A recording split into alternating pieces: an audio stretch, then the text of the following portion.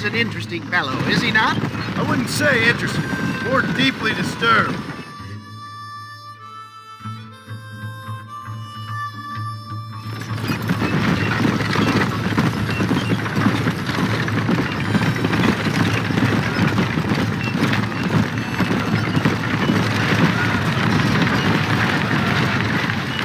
Here we are, John.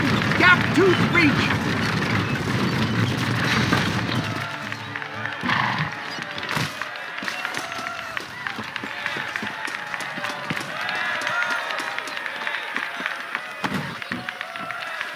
Drivers! Y'all know the rules, but for you newcomers, this here's a fair race. Keep to your manners and let the faster cart pass. So now that's been said, y'all can get to running each other off the road like always. All right now, counting to 3. Ready, set, go!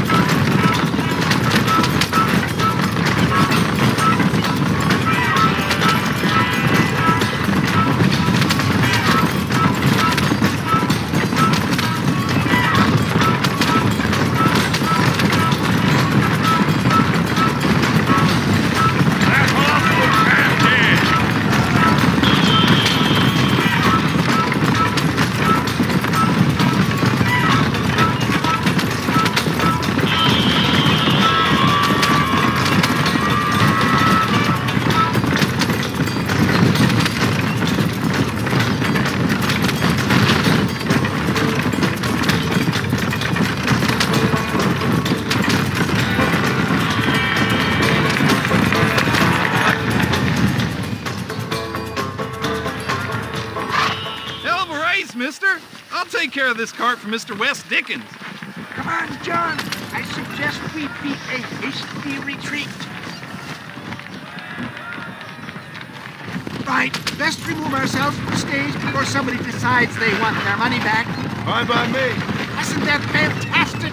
The cheers of the crowd, the thunder of the wheels.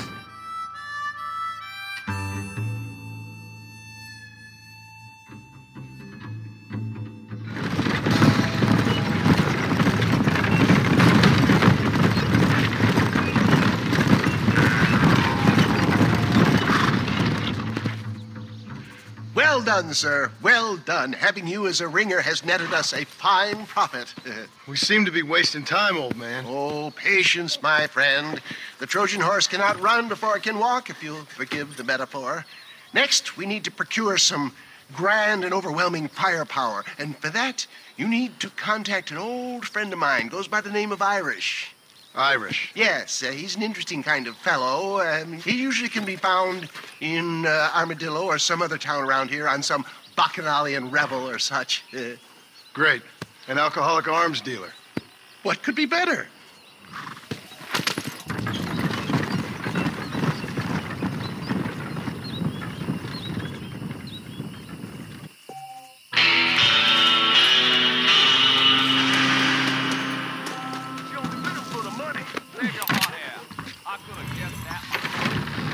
God, sir, would you look at you? My, take a look at you. Will you take a look at you? You look like you've seen trouble, mister. Enough for 100 men. Trouble has a way of finding me, mister. Do I like the sound of that? Do I ever like the sound of that? Trouble with a capital T. That's just capital. Whatever you say. Cold, tough, but with a heart of gold. The cowboy sings his lonely song like a dog whose bone is made of wood. Excuse me? Oh, nothing. I was just writing my next piece. I've been sent out here to provide a little frontier joie de vivre for the ladies back east. I don't understand a word you're saying, mister. Yeah, my ma felt the same way. And now she wrote me out of her will, and there's no hope for any of us. Jimmy Saint, sir, at your disposal. But please don't dispose of me just yet. What are you doing out here, Jimmy? Capturing the spirit of the West for a monthly back east. You know, I'm sending them my oh-so-witty and oh-so-pertinent missives and gaining myself a little prize in the bargain. So it's action I'm after, and action I'm gonna find, too. Wild men, cheap women, guns, that sort of thing. Well, you have fun. Fun?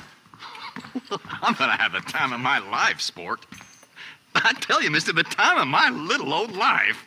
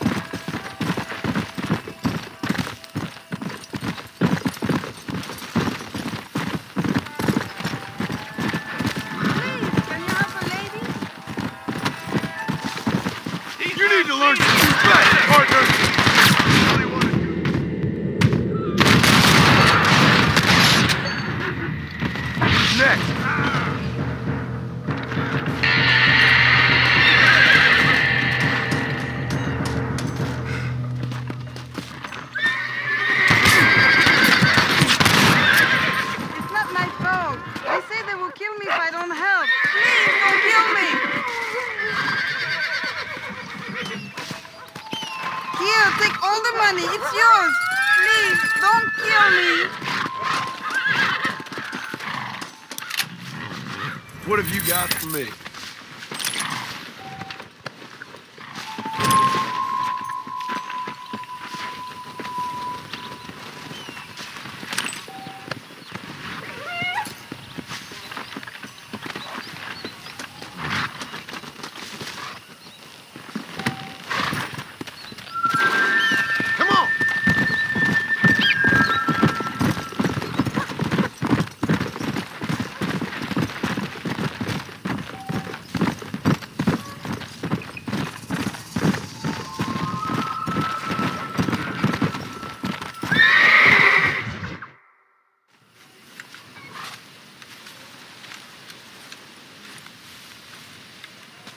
Mr. Marston, sir.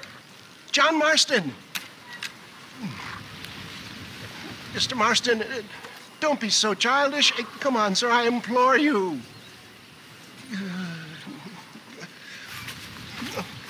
Okay. So I made a few innocent mistakes when last we met. But my plan is still sound.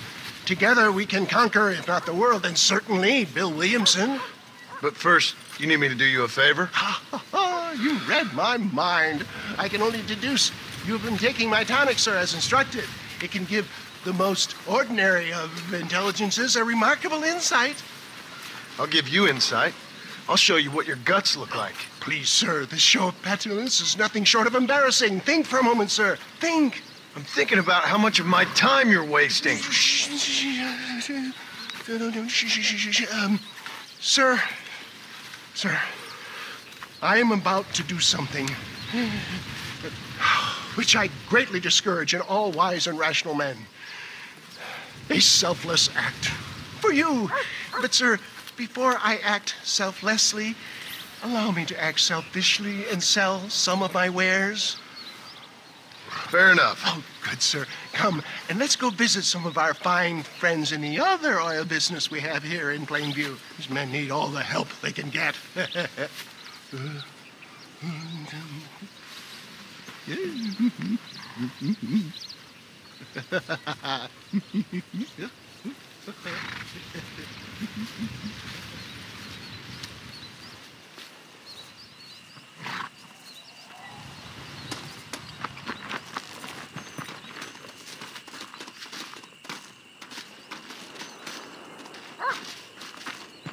Ladies and gentlemen, gather round, gather round.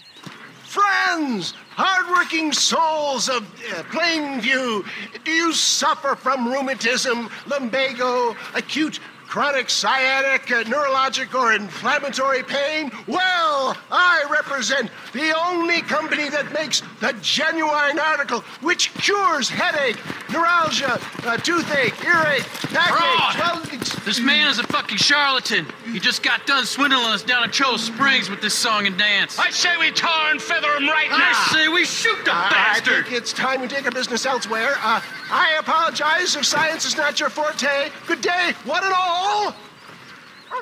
Somebody. Stop doing that! Let's go, my boy. I think we've outstayed our welcome here. St. Homobonis is not looking down on me favorably. Who? Homobonis, the patron saint of businessmen. I'd say he's giving you your just desserts. Ow, poppycock. Those inmates were clearly informed of my refund policy. You can only shit on people for so long before they decide it's their turn to pull down the pants. A crude metaphor in every sense of the word, my dear boy. You leave the business to me. Do I not tell you how to rob banks? Robbing banks felt more honest than this.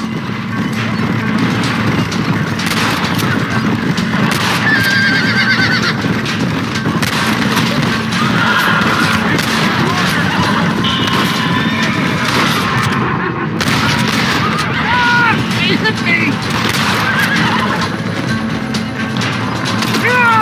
Oh, that hurts! This is a terrible misunderstanding!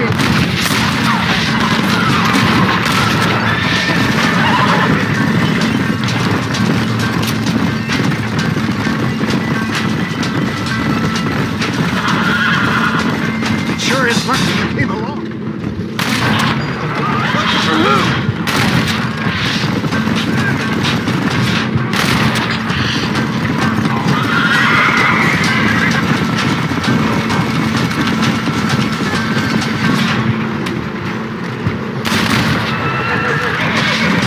Well, it looks like the little man with your West Dickens elixir might have come across it. Nonsense. Just another bump on science's rocky road.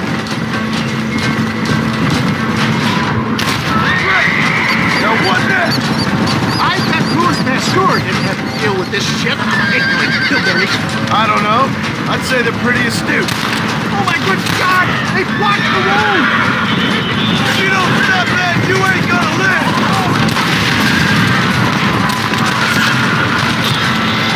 Excellent job! Make haste! Wave a second! For a man of the people, you sure ain't very popular. I am up against the weight of plebeian ignorance, my boy. Stay alert. I'm not sure we're out of the woods yet. Maybe you need to think about a change of career.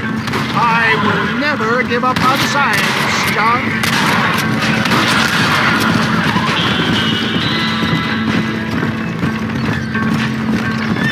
How can these people harbor such bitterness? Well, I ain't surprised. That tonic I drank at Ridgewood went through me like a dose of salt. You know you're gonna die, right?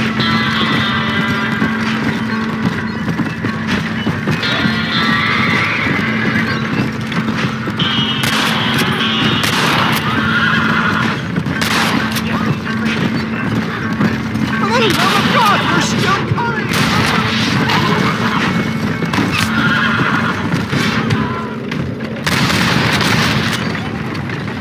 That's your horse!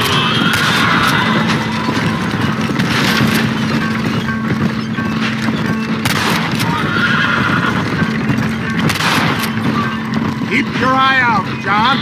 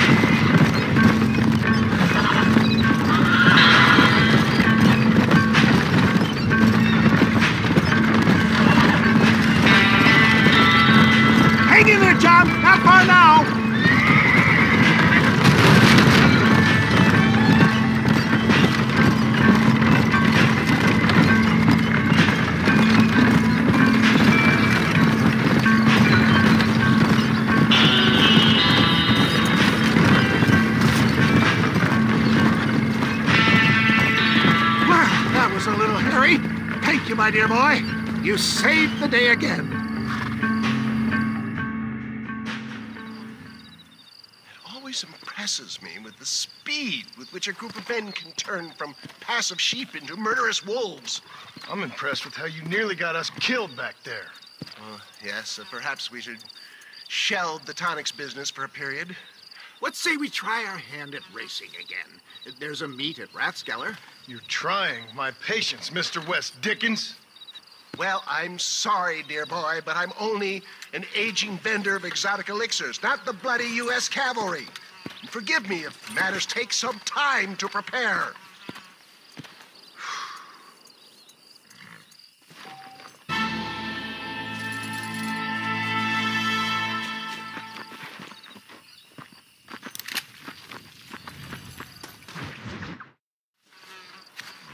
Mr. West Dickens!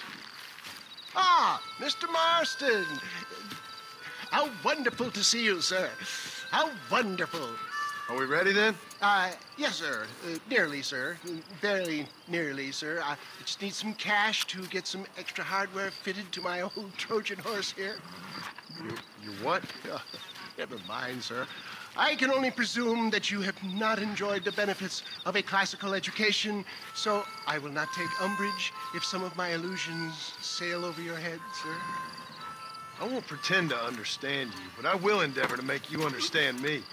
Either we do this right now, or I put a bullet in you and get on with my day. Please, I knew you were a violent man, Mr. Marston, but I did not think you were a stupid one. We need money to outfit my carriage, to turn a simple tradesman's vehicle into something more subterfuge. And I'm about to tell you how we are going to gain said cash. Now, I know that you ride very well. So come, sir, to Rathskeller Fork. Let's go, my dear boy. I'll show you the way.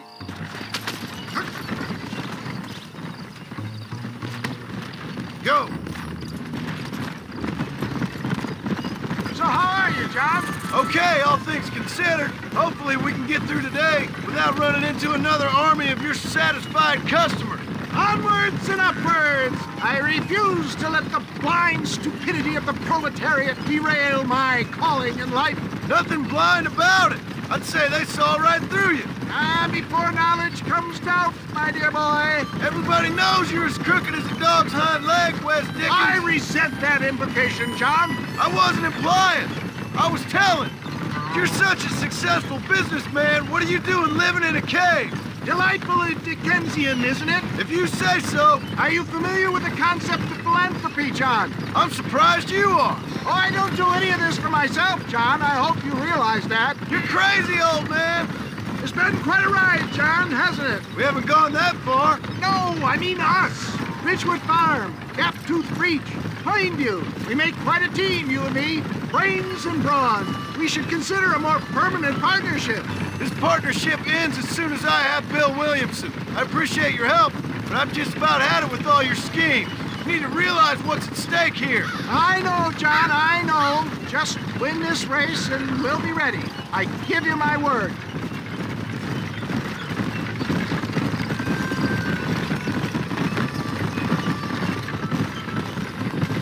There it is, John.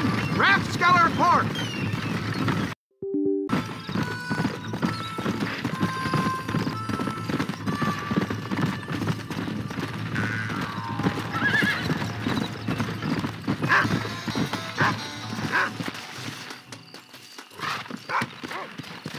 Let's go.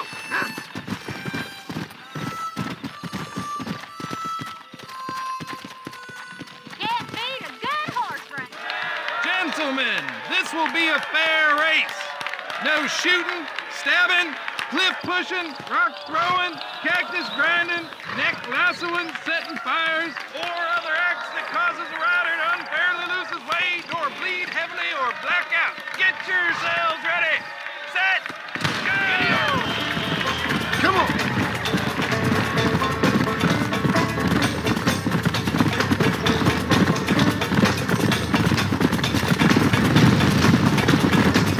Move! Wow! Yeah. Get up now. Come on. Let's see what's the matter. Come on.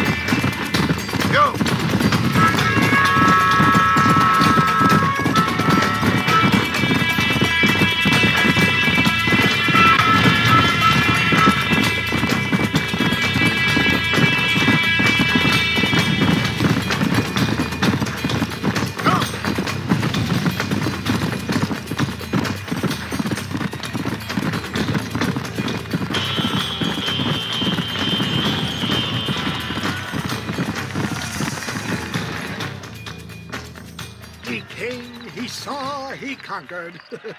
What a fantastic spectacle, John. Let's take a moment to bask in the glory of our victory. Have we got enough money now? All right. Yes, once Seth and Irish have furnished their side of the bargain, I think we should be ready. Quite a team we've assembled, don't you think? A bunco, a grave robber, and a drunk. How could things possibly go wrong?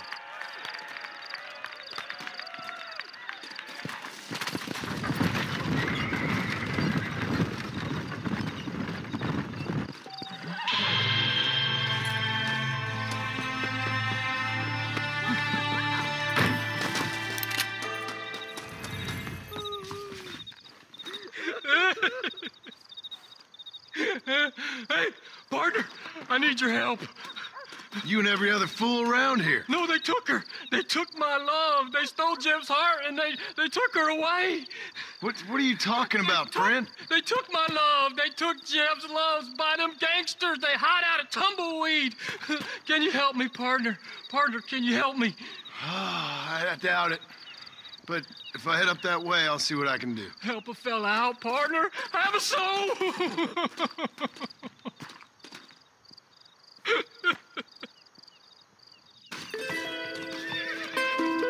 thought you was gonna help me.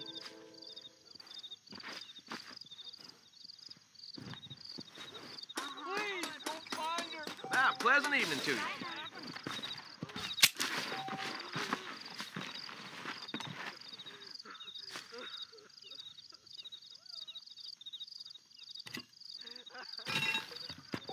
Very nice. Don't look for her, mister. I'm begging you. General Source is there waiting on you. Farewell.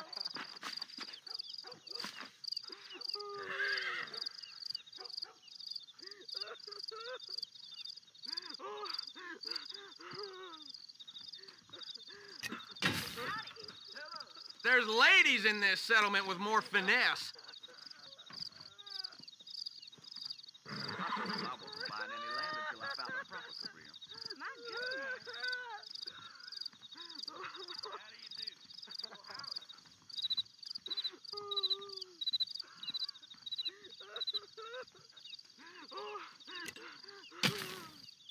What a perfect example of how not to take this undertaking.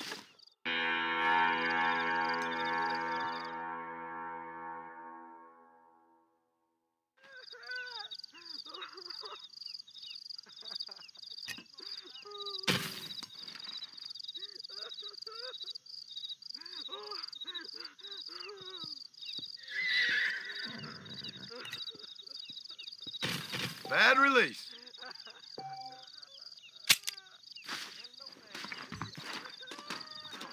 Try big man. Time with me. Why, hello. How do you do?